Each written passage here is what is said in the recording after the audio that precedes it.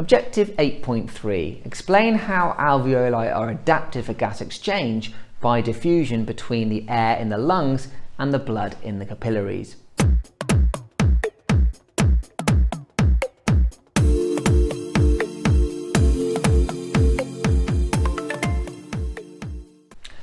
So the lungs are highly adapted organs that allow mammals to exchange gases between the environment and their blood.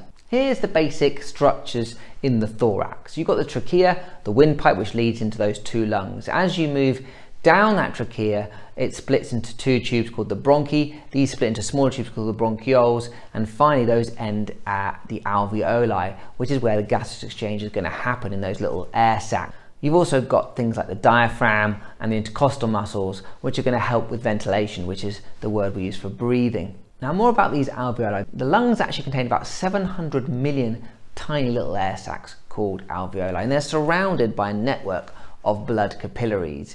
And gases diffuse into and out of the blood based on the concentration gradients. The oxygenated blood can then travel back to the heart to be then pumped around the body to provide that oxygen to all the respiring cells.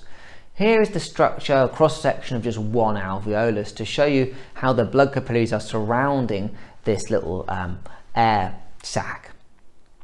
The blood capillaries carry in deoxygenated blood, and the carbon dioxide then diffuses out of the blood into the alveoli to then be exhaled. And at the same time, oxygen diffuses from a high concentration in the alveoli into the blood cells to oxygenate the blood to be carried off around the body. The alveoli are very well adapted for this efficient gaseous exchange. They have a large surface area for diffusion. They are moist, which helps dissolve gases and increase diffusion rate. They've also got this really rich blood supply to maintain this steep diffusion gradient between the alveoli and the blood.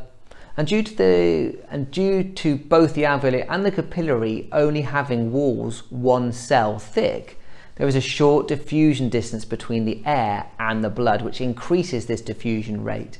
And the walls are also permeable. So they're highly adapted for efficient gas exchange.